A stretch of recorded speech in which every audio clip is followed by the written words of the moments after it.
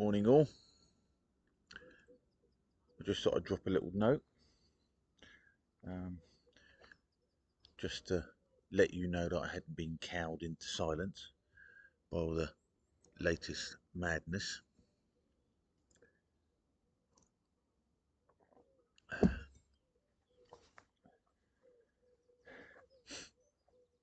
And it's difficult to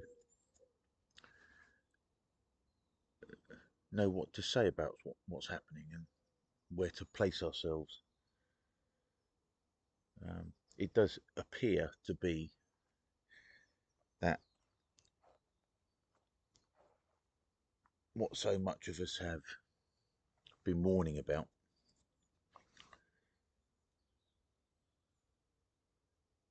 is coming to pass now.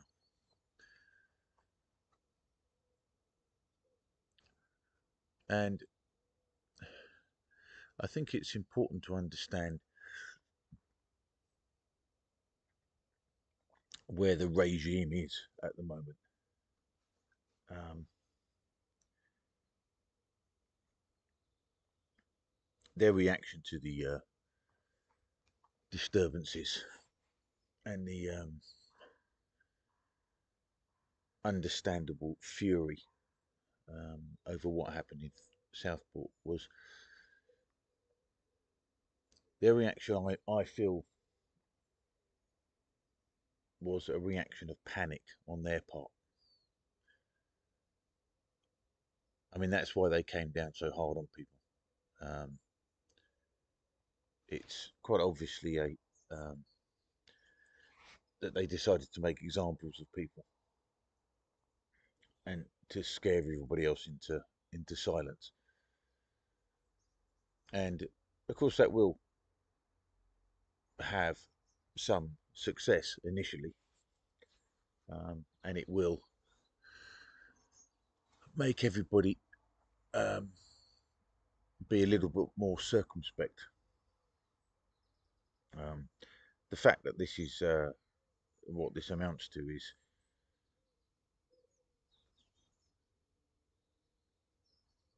people having to watch what they say in what was formerly one of the freest countries in the world is extraordinary. Um, and one of the reasons, one of the reasons I say that is that for so much of the what we might call the shit lib establishment, who for years have told us that there's nothing that they can do about the immigration, because that would mean breaking our international obligations and our position and our reputation on the world stage. That seems to be so much of what they of their reasoning as to why they can't do anything.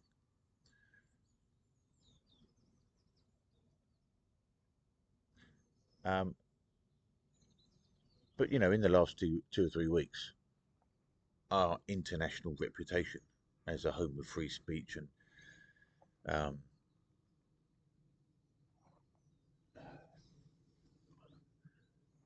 has been demolished. It's the government is the new Labour government is what 5 6 weeks old, and they've demolished our international reputation.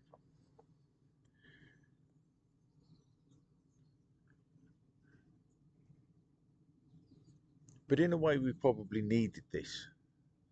We always said that it was going to get worse before it got better, and this is it getting worse. Um,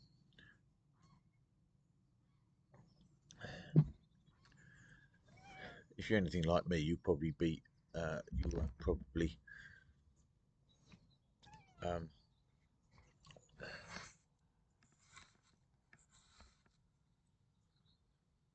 probably astonished by how bad it got so quickly.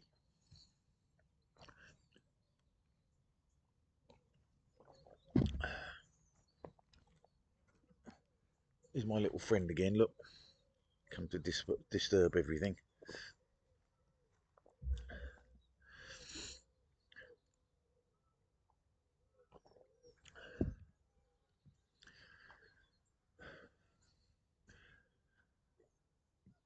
So, like with everything else, they said that their concern about the international reputation was just more lies, or rather, it's not our international reputation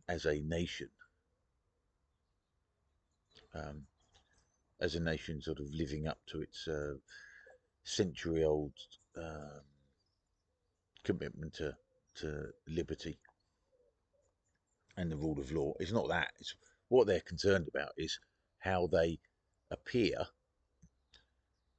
when they go to the United Nations or the G7 or the G20 or um, and how they are so concerned about how they appear to their fellow European federalists, and they must be seething that they are now not allowed in the club. And they will, of course, as I always suspected, will do everything they can to drag us back in.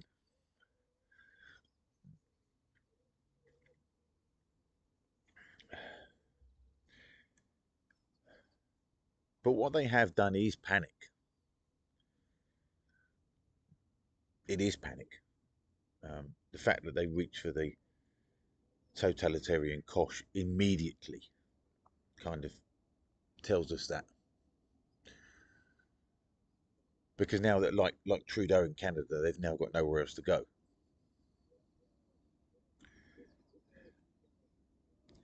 And we are getting to the stage now, as George Orwell said, that the regime rules by fraud and force. But once the fraud is exposed, they must rely exclusively on force.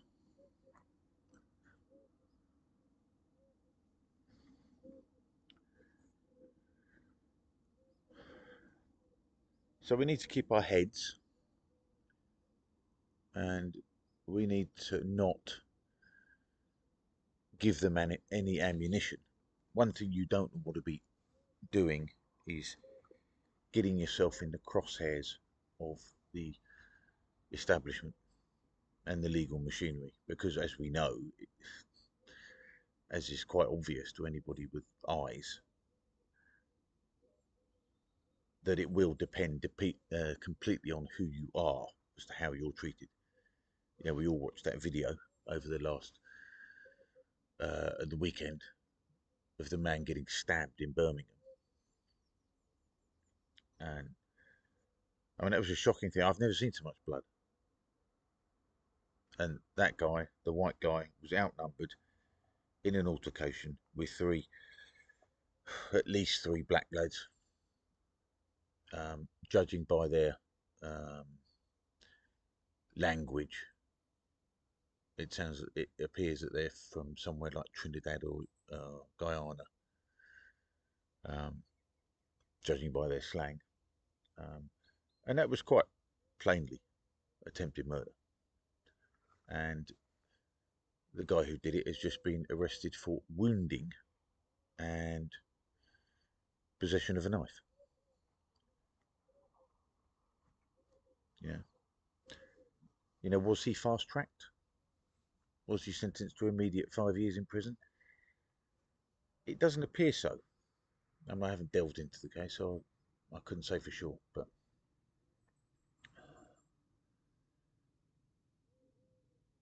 But this should tell you that it depends completely on who you are, and if you're not part of the protected class, you'll just be thrown to the wolves. But the basis of the panic is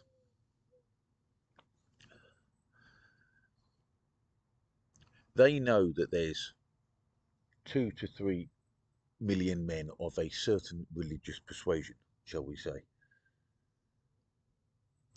that they cannot control. If they really kick off, they cannot be controlled, and so they've been desperate to keep a lid on them for ages, which is why they appease them at every time. Um,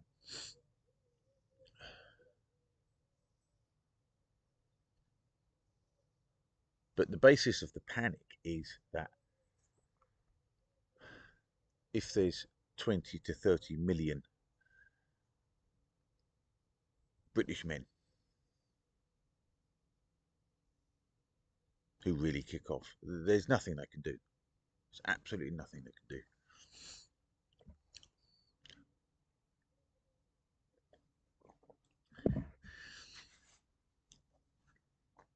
And they're right that there's nothing they can do. There's only 130,000 police officers in this country. So essentially, they are in irrelevance.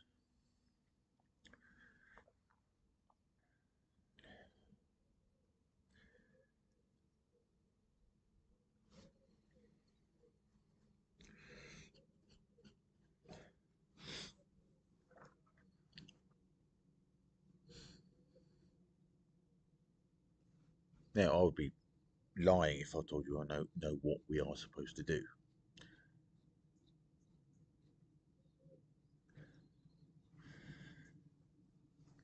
But I think the best guess is that we do have to organise.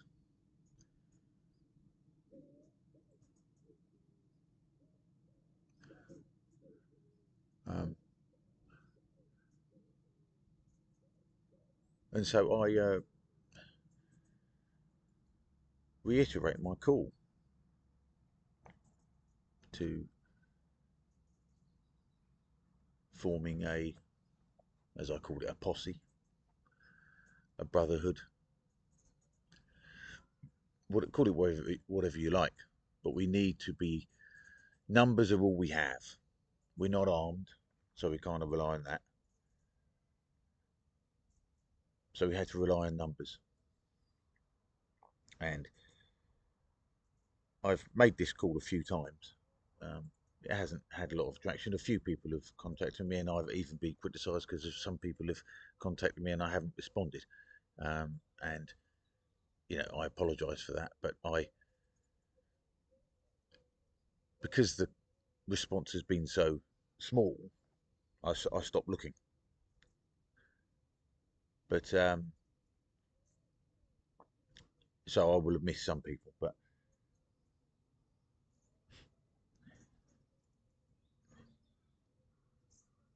up until now, people haven't been ready to do that. Haven't been ready to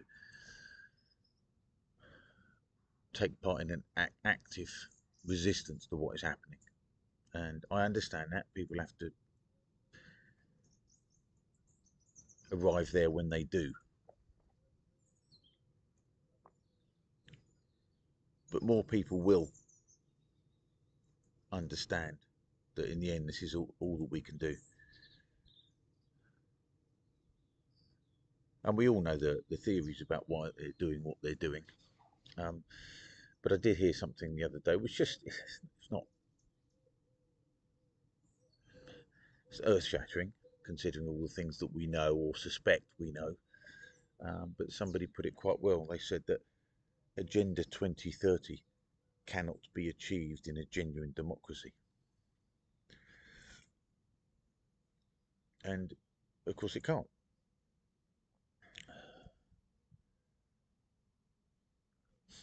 And so democracy has to be shut down.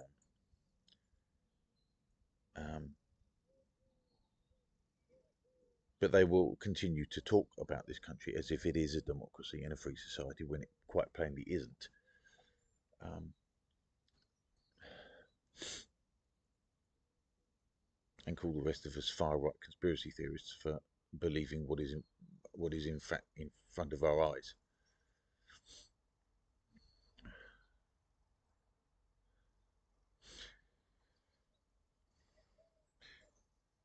But anyway, we must organise. It's the only thing that we can do if we want to stay free. So think about it.